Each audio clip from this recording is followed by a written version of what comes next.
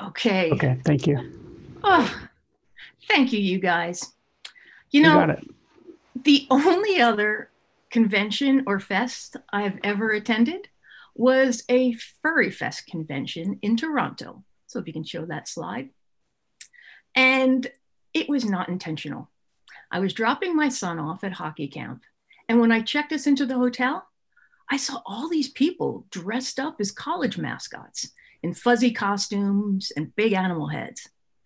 I asked the clerk what was going on, and I was informed that we were on the premises of the largest furry convention in North America. Next slide. It was a gathering of like minded people who shared a passion for dressing up as fuzzy forest creatures. And when they took off their chipmunk heads, they had huge smiles gripping their faces. So, this explains the first time. But I wound up staying at that hotel and overlapping with the furries for the next 3 years. Hey, I had to be in Toronto. And from an anthropological perspective, I like being around people who are doing what they love. As Hunter S. Thompson said, buy the ticket, take the ride. So here we are at Stoicon, and we're a group of like minded people, hopefully with big smiles of recognition and big heads full of wisdom. There's an old trick to public speaking. In order to calm your nerves, you envision your audience in their knickers.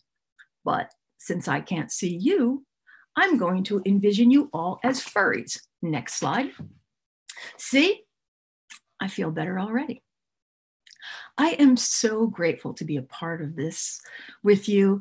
This is the most dazzling coterie of speakers. This is the greatest human library of Stoic wisdom. Next slide. It's an apothecary of insight, a gold mine of information. Next slide. A lot of people regard the Stoics with the stiff upper lip meaning of the word. Next slide. But I have found such happiness, such vigor and purpose with the teachings of Stoicism. Next slide. When you change the way you think, what you think about changes. I was in my late 20s, and my book club was invited to join some armchair archaeologists on a dig at a historic Quaker estate on the east end of Long Island. This group of friends were adventurers, journalists, and documentary filmmakers. And I fit right in with this illustrious group. I was an MTV VJ, jeans model, and had just acted in Dumb and Dumber, after all. Next slide. As we toured the grounds of the manor, we were led to a formal garden with a reflecting pool. Along the border stood a row of huge marble busts. I was intrigued by the statuary, and the grande dame of the manor quizzed us on who they were. My friend Mary recognized the curly-headed visage of Marcus Aurelius in seconds without even lifting her head. Next slide. I was impressed. If my friend could clock the recognition and the reflection of one of the last of the 5 great emperors of imperial Rome with barely a glance into the reflecting pool, I knew I better bone up on my classical studies. Next slide. Stupidity, next slide, please. Stupidity, ignorance, and envy are powerful motivators. I dusted off my copy of Meditations and dove into reading Marcus Aurelius, Seneca, and Epictetus. It ignited my daily devotion of reading the Stoics. I've been at it for over 2 decades, and I think I'm a slightly better person for it. I don't get angry or anxious. I've become more steady and confident. This has been most helpful when I was diagnosed with a chronic illness called sarcoidosis of the central nervous system. It's a rare multi-system inflammatory disease. Next slide. A healthy immune system defends your body from disease, but with sarcoidosis, it's my immune system that's causing the problems. It causes lesions called granulomas, And I have cultivated a bumper crop of these growths in my brain, spinal column, and lungs. Next slide. When I first got sick, I thought the doctors would sort it out and I'd go back to my life. But it didn't turn out that way. This disease has irreparably damaged my central nervous system. I never imagined that the pain I was enduring was going to last forever, and that I'd have to figure out how to live with this for the rest of my life. Next slide.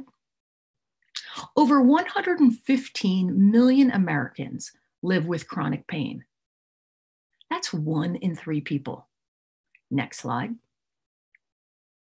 There's pain that hurts you and pain that changes you. Chronic pain, that changes you. The word pain comes from the Latin puna, meaning punishment. Living with chronic pain is like serving a life sentence for a crime you didn't commit. It's like waking up with the worst hangover you could ever imagine, but you never got the fun of getting hammered the night before. Next slide. Learning to coexist with the degenerative neurological disease is like living next door to a bully. Next slide. You never know when he's going to ring your bell and knock you off your keister. So I try to keep the pain to fun ratio in my favor. Every day I have a choice. I can be useful or useless. I try to be useful, and this contributes to my happiness. I do what I love, and lots of it. Next slide. I love taking care of my rescue donkeys. Next slide. I love listening to Herb Albert and whipped cream and other delights I highly recommend. I love to read. I love to learn. With Stoic philosophy, I have read myself a new brain. Next slide. Of all the brilliant Stoics, Epictetus, he is my main man. He was enslaved for over 30 years and then became one of the most revered philosophers of all time. His name means acquired. He was so savagely beaten and maimed by his master. His image always includes his crutch. Next slide. His intelligence was so radiant, he was given the gift of freedom. He is one of the wisest and wittiest teachers who has ever drawn a breath. He observed that everyone faces challenges and that a good life is within the grasp of all of us. He endured chronic pain and disability. I feel deeply connected to his writing because I understand what it's like to live with endless pain. The simplicity and clarity of his ideology are transcendent. It was written over 20 centuries ago, but it reads as if the ink is still wet. The book I return to the most is Sharon Lebel's interpretation, The Art of Living. This translation reverberates through me like a firecracker in a cymbal factory. Next slide. His quote, "If you make beautiful choices, so too will you be." This message is as vital today as it ever was. His clarity and simplicity, that is Epictetus's gift to us. This is the thesis for my life. If I was the sort of person who writes ideas into my epidermis with needles and permanent ink, this thought would be my tramp stamp. Next slide. I love how it's never too late to become less stupid. Epictetus wrote that books are the training weights of the mind. Reading Epictetic has changed my brain. His teachings have changed my life. Next slide. I have kicked fear in the teeth because I understand that we can't control what happens. We can only control how we respond. My life is majestic and gnarly. The Stoic principles have illuminated my understanding that the obstacles we face can impede us or inspire us. Hardships often prepare ordinary people for an extraordinary destiny.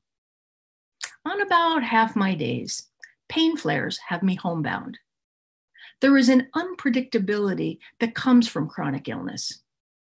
Poet John Keats used the phrase negative capability, meaning the willingness to embrace uncertainty, live with mystery, and make peace with ambiguity. I cannot control when pain flares will tether me to my home, roped like Gulliver. Next slide. I can only control how I will react.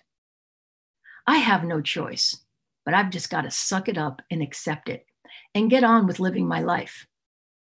On the days I'm homebound and air hurts the skin on my neck, I read, I take online courses, and I work on making needlepoint whoopee cushion covers. Next slide. Illness and chronic pain have changed my life, and I've accepted this.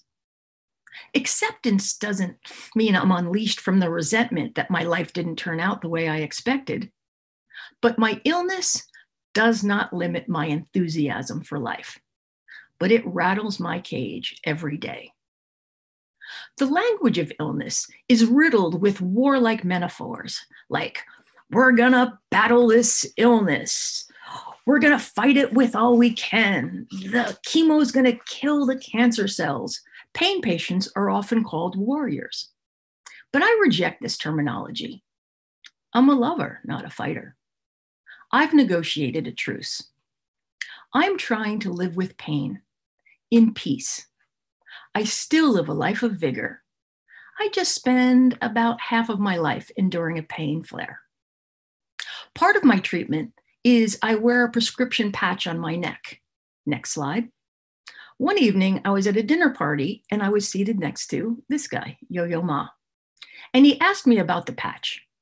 I explained that it released pain medication into my skin because of a chronic illness.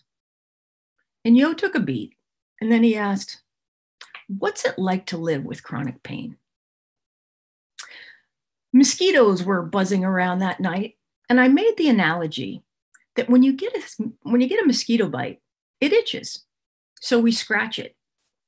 The scratching creates a low-level pain sensation that distracts us from the itch. With chronic pain, I find myself looking for low-level happiness to distract me from the nerve-jangling pain that is my constant companion. Reading Epictetus is a great happiness. He's right up there with Herb Alpert and Frank Sinatra. Next slide. In the early phase of my illness, I was embarrassed by the deficits caused by my disability. I was shamed.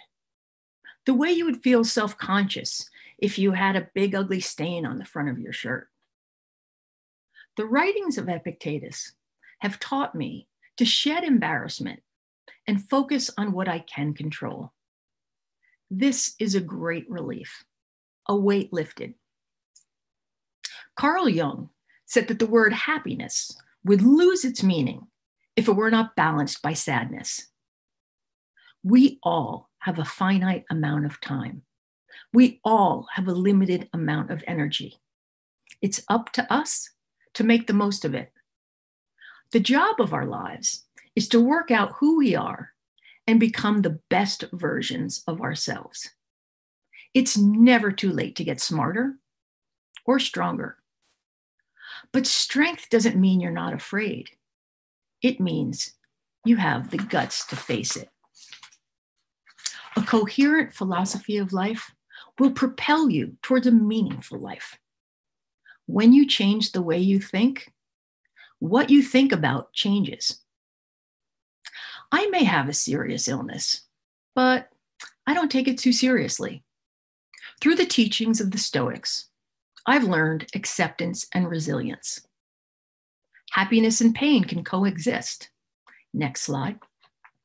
Pain is inevitable, but I believe suffering is optional. My favorite quote is from Lord Byron, who said, "Always laugh when you can. It's cheap medicine." Thank you so much for checking in.